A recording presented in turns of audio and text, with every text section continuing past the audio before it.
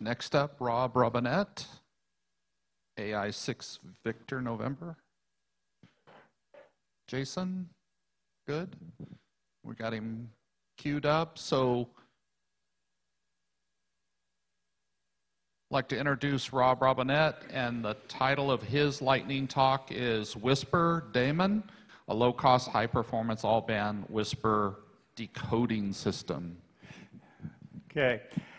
So this is I became interested in using Whisper as a research tool, and hopefully most of you are at least familiar with the principles of it. It's a beaconing system that is 1,000 or more transmitters around the world sending out low power beacon signals every 2 minutes. And there's several thousand receive sites that report that and log these signals to a global database. So this is implemented as part of the WSJT-X software package from Joe Taylor and group. But that package is really focused mostly on the FT8s and all the other interactive communication protocols.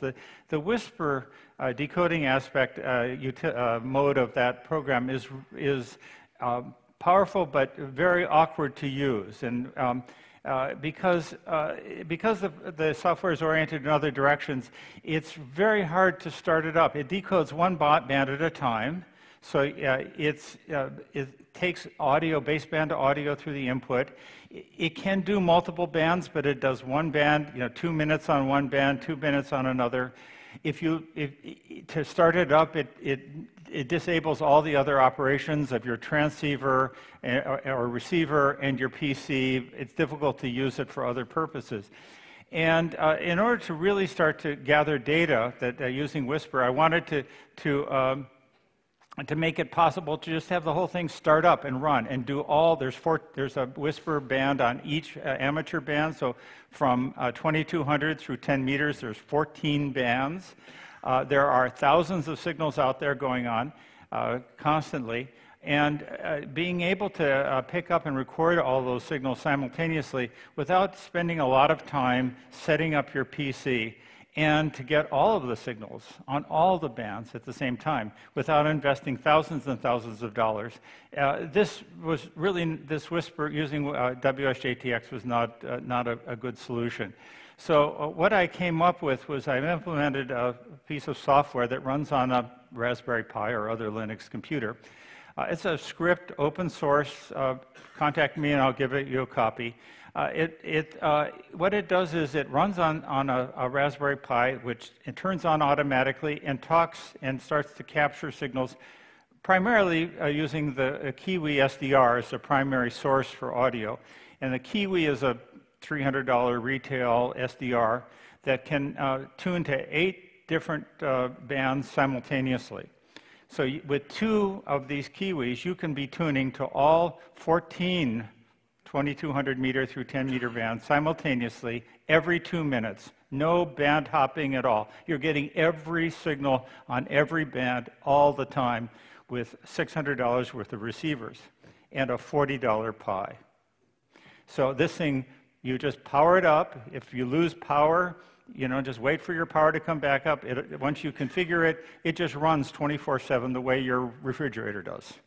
So this is, in the last 6 months, just about, I would say at least 50% of the top spotting stations worldwide have adopted this piece of software.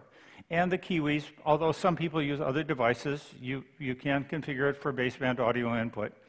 I have been implementing it now at KPH, which is the site for out in California. This is a historic radio site with a very, very quiet reception area out at north of Sacramento, San Francisco on the coast. And we have a bank of Kiwis there that are available publicly, kiwisdr.com. You can go there and listen to any of these, just general purpose listening. But 2 of these Kiwis, I'm showing not all of them, there's actually 8 of them out there, but 2 of these 8 Kiwis are configured and dedicated for Whisper reception. And there's a little Raspberry Pi sitting down here that decodes all those 14 signals from 14 bands and logs them. So KPH is now in North America number 4, number 5. We are challenged geographically by being on the West Coast, so we don't hear the European signals and so on. But it's really a top WSPR reception site. And we've been using this WSPR decoding software to start to do some atmospheric research, which I'll be reporting about in greater length tomorrow morning. So there'll be a session tomorrow morning where I'll discuss how we've used WsprDaemon, not just to log signals, but also to look at the conditions in the ionosphere, the traveling ionospheric disturbances of great interest to some of our SAM SCI. So that's, anyway, this is, the summary is, if you're interested in WSPR, if you want to be really understand your antenna systems and the propagation systems, I encourage you, send me an email, rob@robinet.us, or come by and see me, and I'll give you a copy of it. And I think you'll find that you're able to do a lot more. The WSPR can sit there and run, and you can focus on other more interesting things than trying to set up your WSJT-X on your PC. Anyway, that's the layout. That's enough. I think that's 5 minutes, and I don't want to take more time. So.